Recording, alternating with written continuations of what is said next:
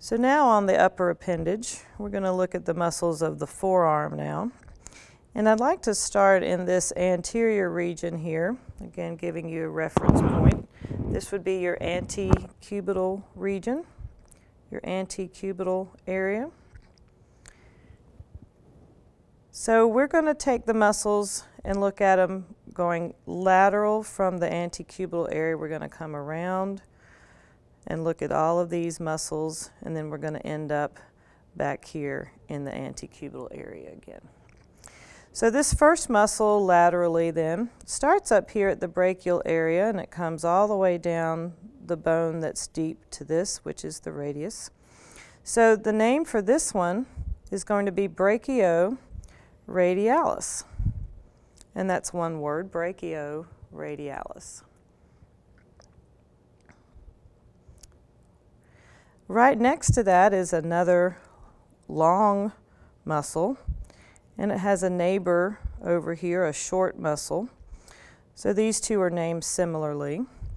This one starts up here at the brachial region, but it's an extensor, so it's named for its action as well as its attachment and location. So this one is extensor carpi radialis longus.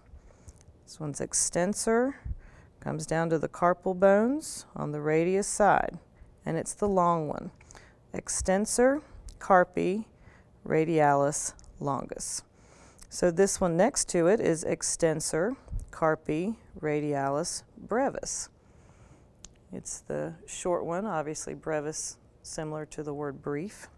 So extensor carpi radialis longus, extensor carpi radialis brevis. Then let's come around to the posterior side of the arm, and you can see this muscle comes all the way down to the digits. You see how that tendon comes all the way down to the digits. And this is an extensor as well, so this one is called extensor digitorum. Extensor digitorum.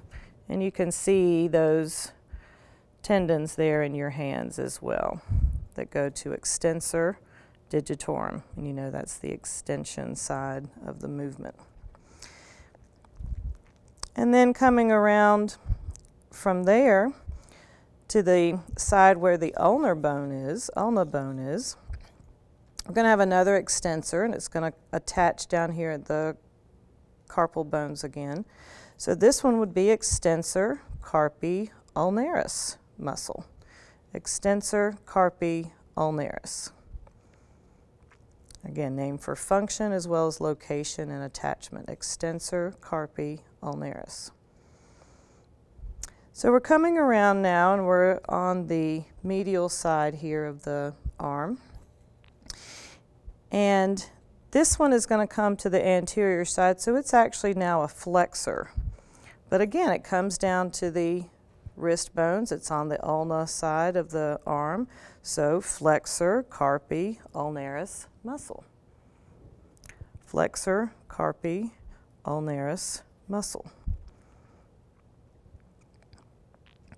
Now as we come around to the palm side of the arm, we see a nice long muscle, nice long tendon going into the palm, and you can see that as well on your wrist. So this is palmaris longus muscle. Palmaris longus muscle. So that should be an easy one to remember. Palmaris longus. So if we come around over here, we have another flexor, right? This is going to flex the wrist. It's going to pull it up. So this one is going to be on the radius side though, so now you would call it, of course, flexor carpi radialis muscle. So flexor carpi radialis. And then our last muscle of this group is up here again right next to the antecubital area, and this is pronator teres. So you know what that action does then. It pronates the arm, and it's a nice round muscle, so pronator teres. I'd like to give you time to practice now. If you start at the antecubital area, You're moving laterally. What was this muscle?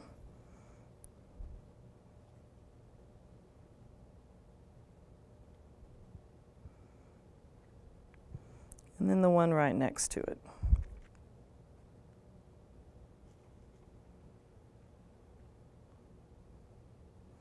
Remember that one was paired with this one.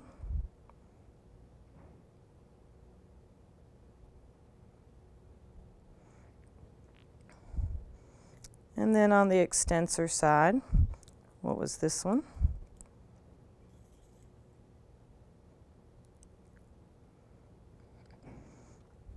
And then this one.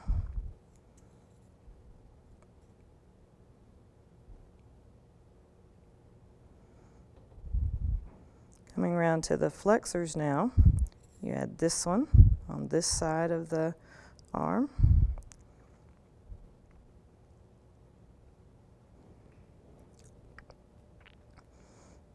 And then this one.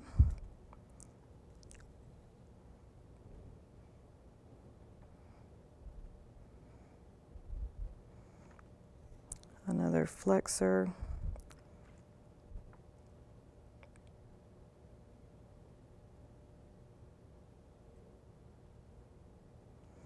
And then the last one back at the antecubital area that turns the arm. And those are the muscles of the forearm that you need to know.